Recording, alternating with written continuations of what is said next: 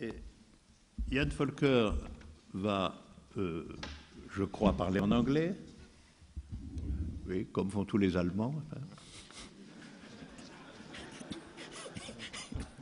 Ce qui n'est simplement le signe que d'une débâcle du français en Allemagne. Et il va parler de Ahmed qui parle, Ahmed who is speaking. Et bien que ceci puisse apparaître, et en un certain sens concerne le registre théâtral de mon œuvre, c'est-à-dire la série des Ahmed, en réalité, il s'agit bien aussi, et peut-être principalement, de l'intervention de Ahmed dans l'immanence des vérités, puisque toute une série des pièces de Ahmed philosophe sont reprises, insérées, incarnées dans le livre, comme elles l'avaient été en réalité dans les séminaires d'origine du livre. Et donc, voilà, ben, je laisse Yann expliquer sa vision de Ahmed dans cette affaire. Merci, bonsoir. Tout d'abord, j'aimerais remercier Alain pour cette invitation. Je suis heureux d'être ici. Et deuxièmement, j'étais sûr et je savais qu'il y a une nécessité d'une autocritique pour le simple fait que je vais parler en anglais.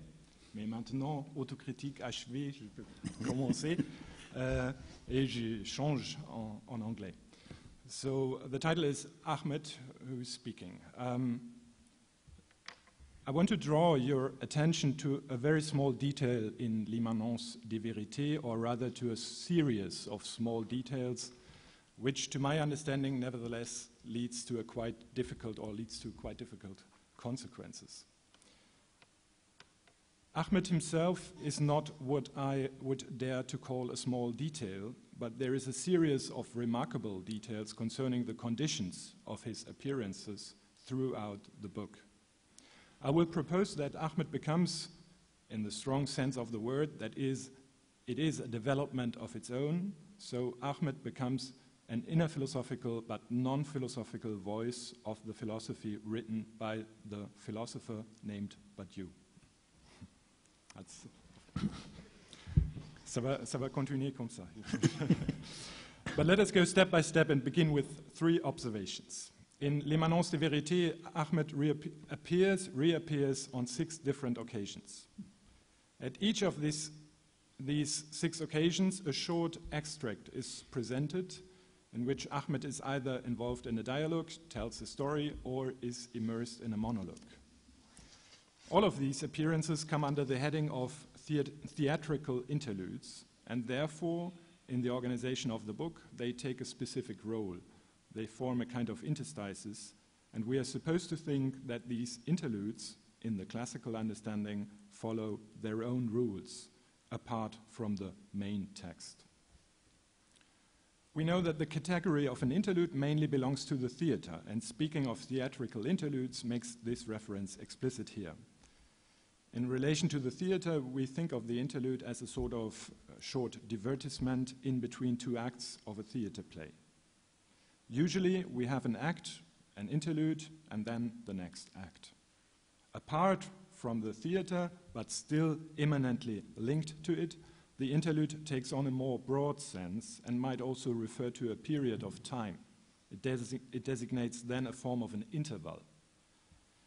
In l'immanence des vérités, most of these interludes are introduced rather briefly.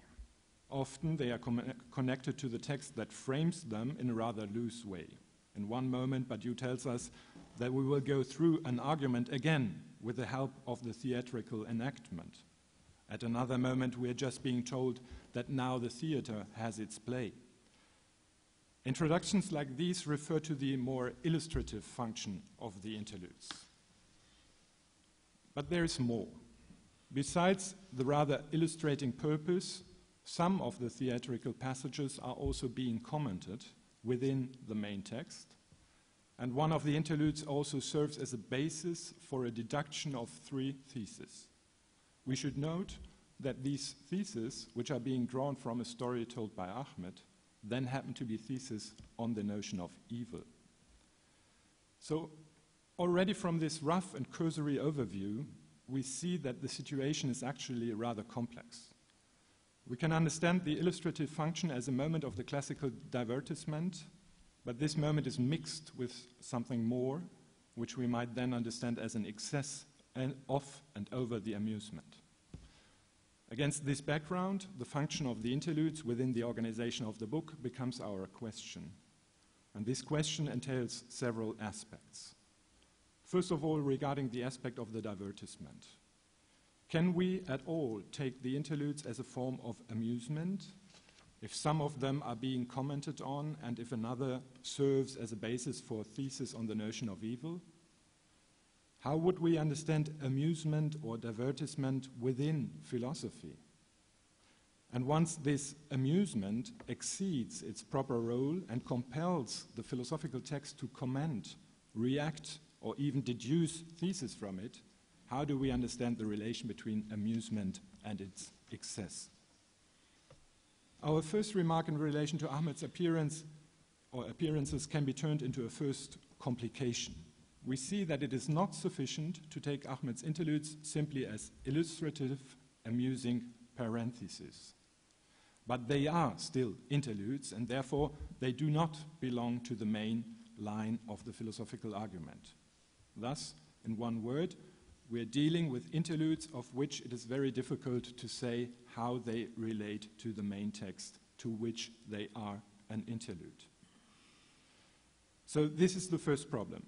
And this first problem is a problem of the formal relation between interlude and act, but next to it we find a second complication. And this second complication also unfolds itself on a formal level. But in comparison to the first complication that concerned two different types of text, we now will take a look at the identities of this couple, Badiou, Ahmed. So I'm always saying Ahmed because in Germany you say Ahmed and in the French you say Ahmed. So now we're going to take a look at these identities of this one couple, Badiou, Ahmed, a couple speaking and acting throughout the entire book.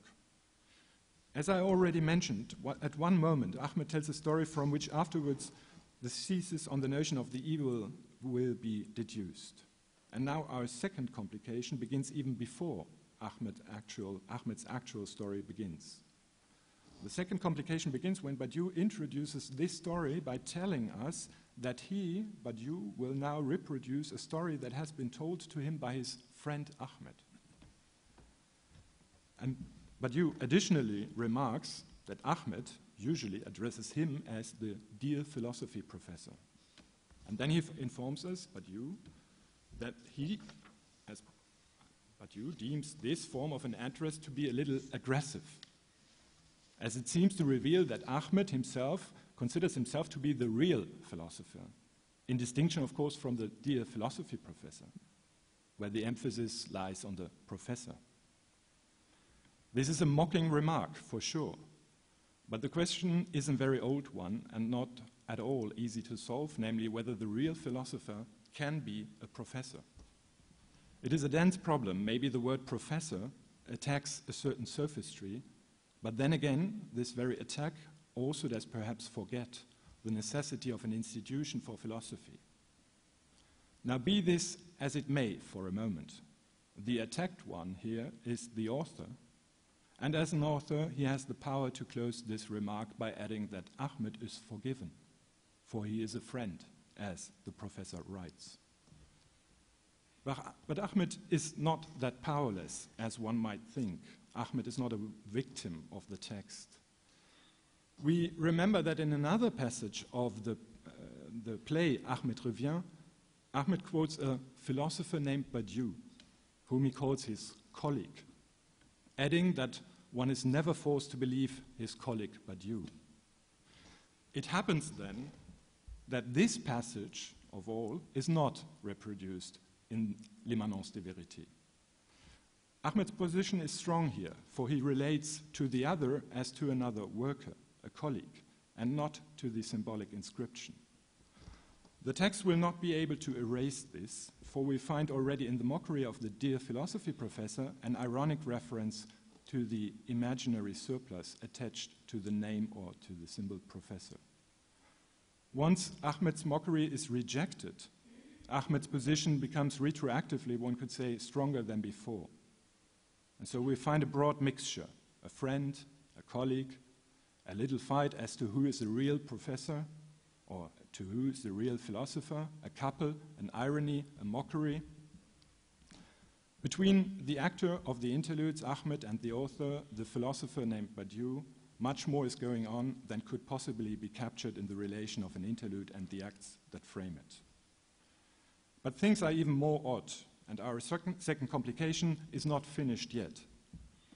In another scene, another interlude, also in Émanence des vérités, we find the philosopher named Badiou reasoning about his mobile phone, comparing the beauty of two mobile phones from the same product line but of different series. The indicated scenery is a seminar room, the philosopher named Badiou teaching a class on the question of repetition. So while he's trying to unfold his comparison, he receives a call.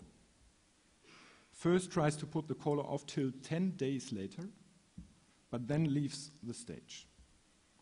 A couple of minutes later, he reappears with two doubles at his side.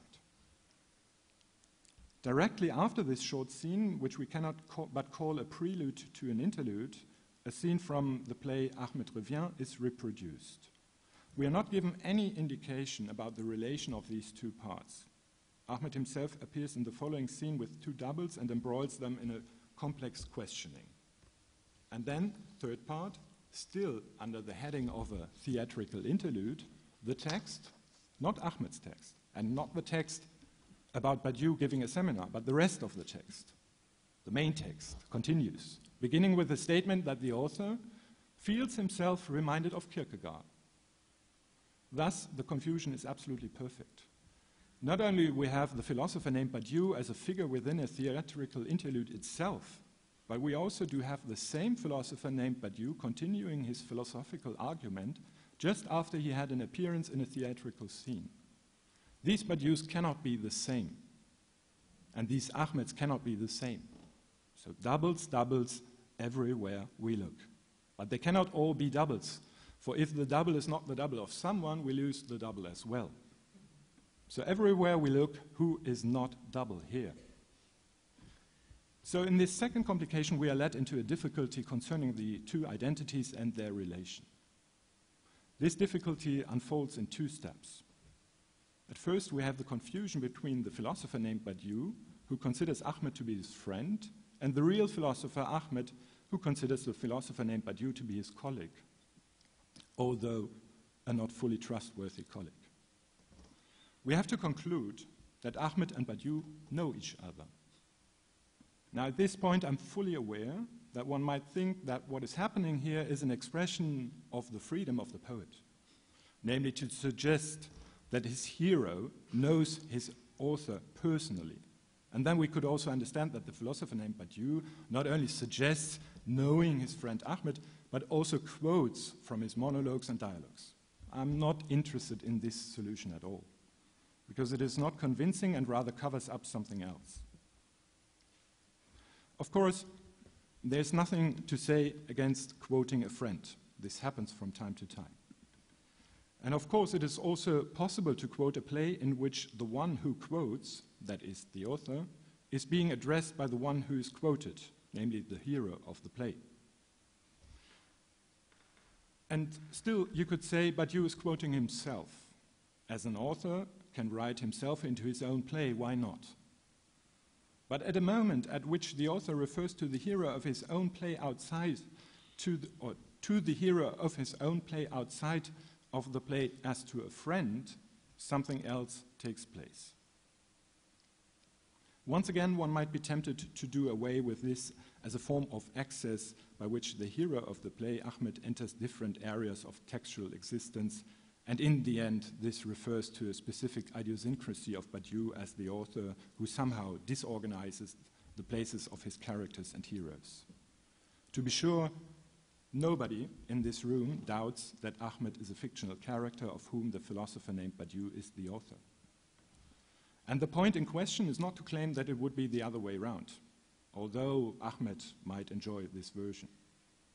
The point is rather that the author, our philosopher named Badiou, undermines his own authorship, and that we lose the distinction between the fictionality and the reality of the person named Ahmed.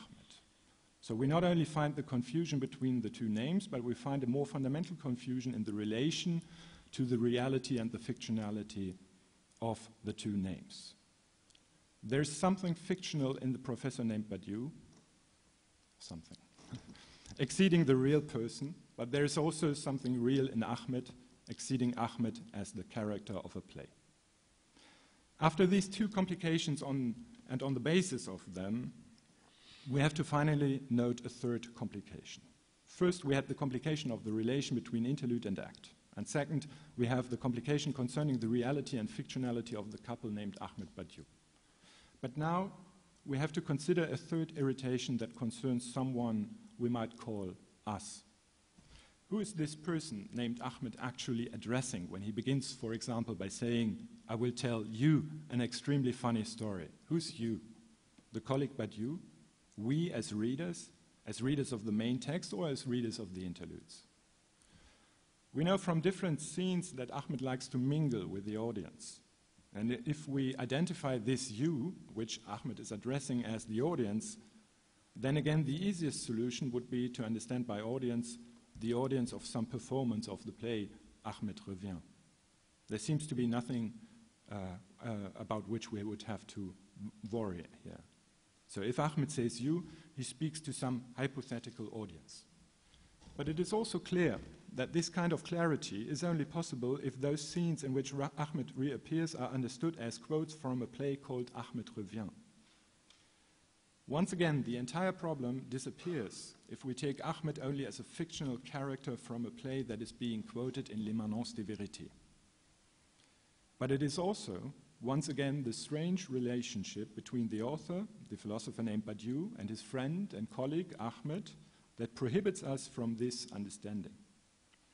Based on the complication of the relation between acts and interludes, and based on the complication of the identity of the two figures, Badiou and Ahmed, Ahmed's address is now an open address. He speaks to Badiou, he doubles to a hypothetical audience, to us as readers.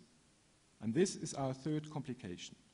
The first irritation or complication stems from the relation between interludes and acts. The second concerns the reality and fictionality, thus the identity of the author and the hero. And the third relates to the question of the audience.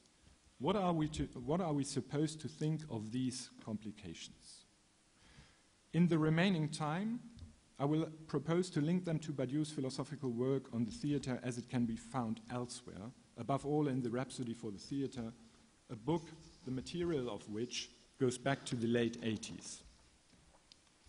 This time, as Badiou explains in the foreword, is a time in which Ahmed le Subtil is being produced or written, but also the incident at Antioch, and it's also the time of being an event published in 1988.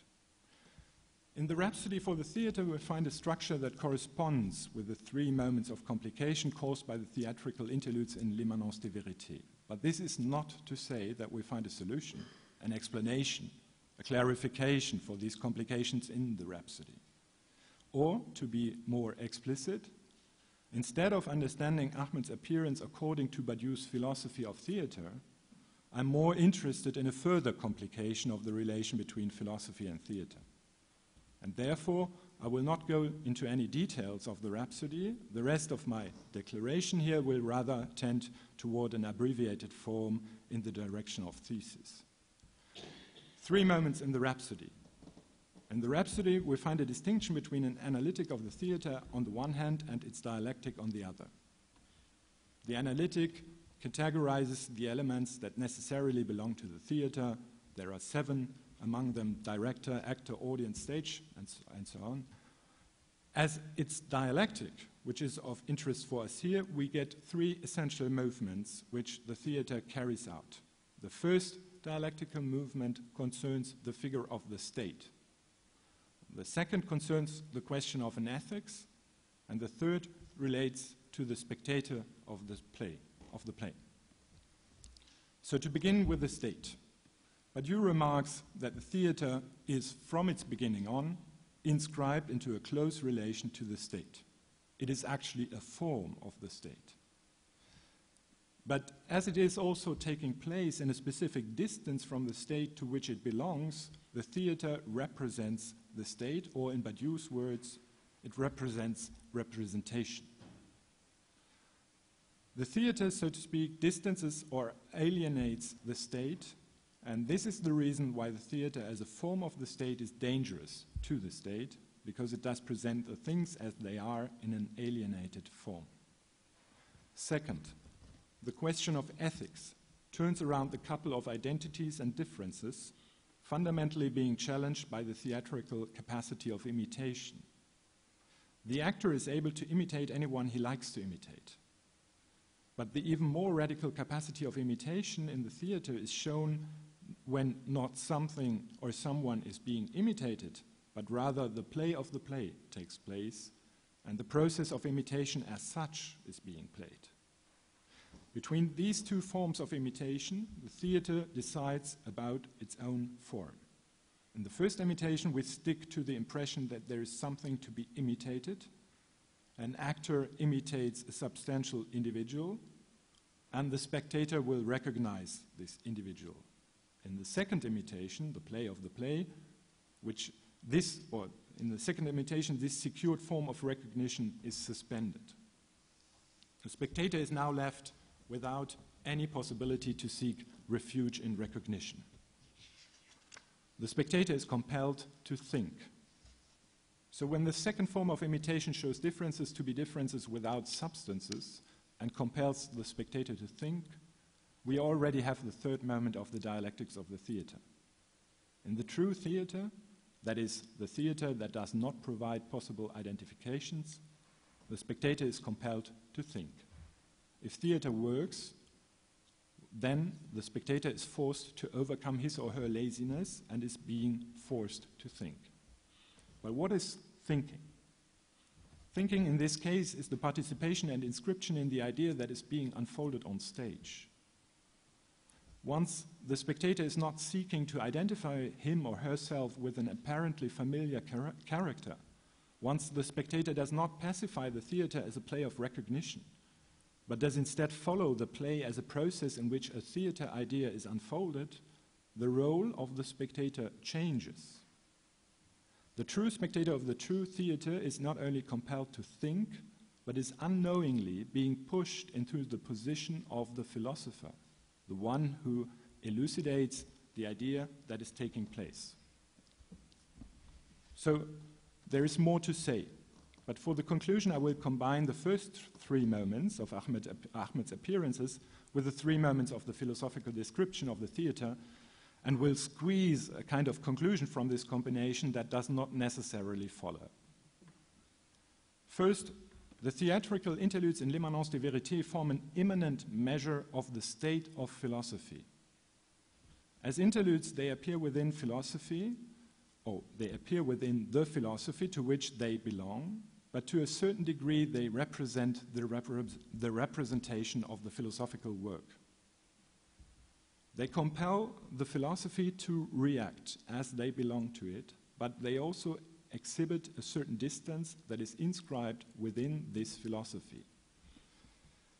And thus, by measuring this distance, they recall that there is a certain state of philosophy which needs to be exhibited. It is a force of the state within the state, re-inscribing the real course of this philosophy into this philosophy. Ahmed, as a political actor, is actually Chinese. Second, the problem of the differences and identities between the philosopher named Badiou and the actor named Ahmed is actually a problem of the internal relation between philosophy and theater. But it is not at all a question of the dissolution of the boundaries between theater and philosophy. It is not a question of philosophy being theater and theater being philosophy. In l'immanence des vérités, it is again an immanent problem. For philosophy to be philosophy, there is the necessity of a theatrical side to it. It is the question of one being an essential side of the other. For philosophy to be philosophy, there is a theatrical side to it. We saw in the Rhapsody that the essential moment of the true theater is not to imitate substances that might be recognized, but rather to play the play of imitation, so to initiate an imitation without substances. In L'Immanence des Vérités, we saw that the relation between reality and fictionality is being undermined in the couple Badiou-Ahmed. We lose everything once we think that Badiou is real and Ahmed is fiction. Nor is philosophy simply a form of theater. But philosophy needs to change its identity from time to time, according to the truth processes it follows. Philosophy needs to be able to change its form. Therefore, it needs theater to destabilize and to reinvent its own form. Philosophy can only change its form once it is immanently linked to the play of pure imitation. Third, we, the spectators. It is here that the actual aim of philosophy and its theater converge.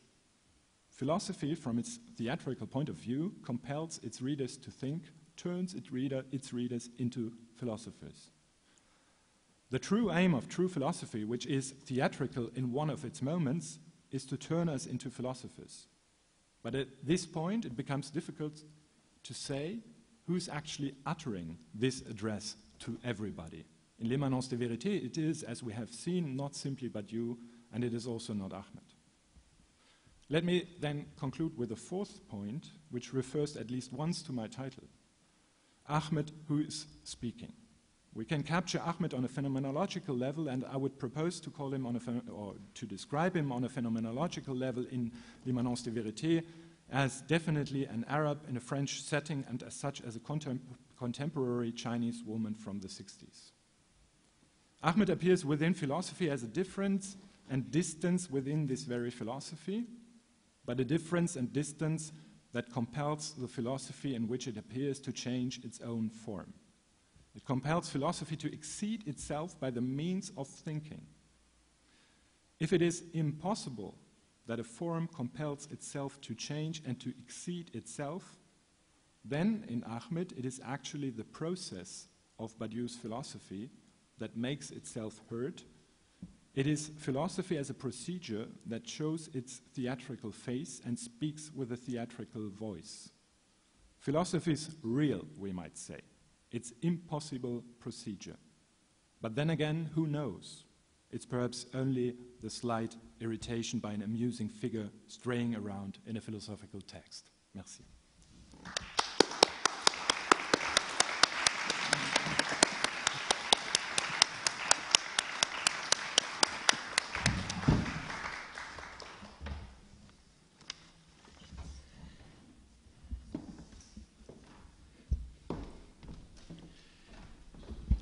Merci Yann d'avoir tressé ce rapport dialectique subtil entre la philosophie et le théâtre à partir de mon duo avec Ahmed.